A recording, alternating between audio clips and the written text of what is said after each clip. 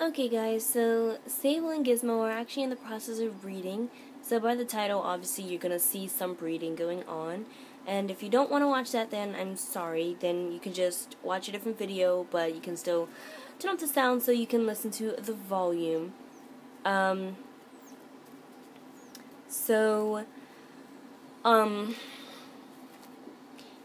when you first get your gerbil breeding pair, you want to make sure that they have never been together, because if they have been together like in the same cage or anything, then they might actually be related, and obviously you don't want a gerbil that's related. You don't want a gerbil parents to be related, because then that could form deformation, whatever. It can cause the pups to be deformed, and yeah. So so the first thing that you will notice when you see Sable and Gizmo is that he chases her all around the cage, and this is called the pursuit. When he chases her around, and then she finally, the next step is the submission, is when she submits to him and kind of delays herself and kind of perks up her hindquarters to him to show him that she is ready to breed. So your gerbil breeding pair, when you get them, obviously you don't want them to be related, and then you want them to be over 6 or 7 months, because although they can have pups at 6 or 7 weeks, you don't want that, because that can be seriously harmful to your mama and baby gerbils. And yeah, so you want them to meet in an unfamiliar area, and if one's been in a tank before the other, or something in a cage before the other, then clean out that cage completely and then put them together. And they will most likely mate within a month. You can't expect them to mate right away. It doesn't work like that. They have to be together for a period of time. Like, you don't want to just have a child with someone that you don't know or that you just met that day. It just, in every animal, it doesn't work like that.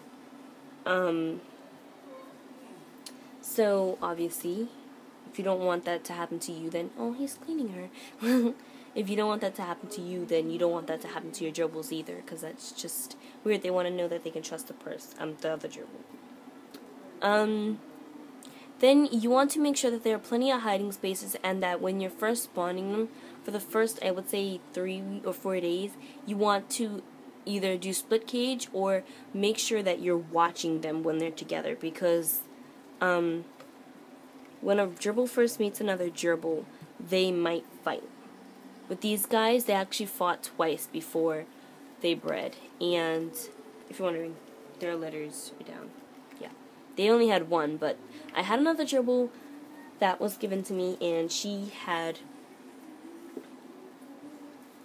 3 pups, and so altogether that was 12 pups, because my babies had 11. My babies had 9, and yeah. So I'm sitting on a stool, so it's just, yeah.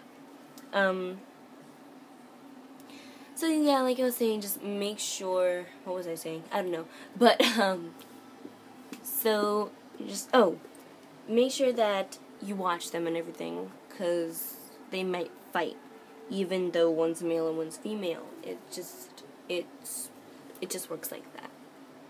You want to make sure your gerbils don't know any other gerbils, unless, like, they were at the store with them, they were their siblings or whatnot, because obviously that's nothing that you can change. Hey baby. Hey baby. But yeah, make sure that your gerbil hasn't been with any other gerbil when it's been with you, or when you're planning on breeding it. So yeah.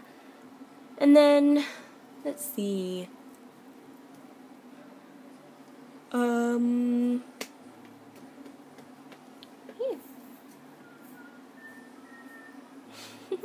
Silly girl.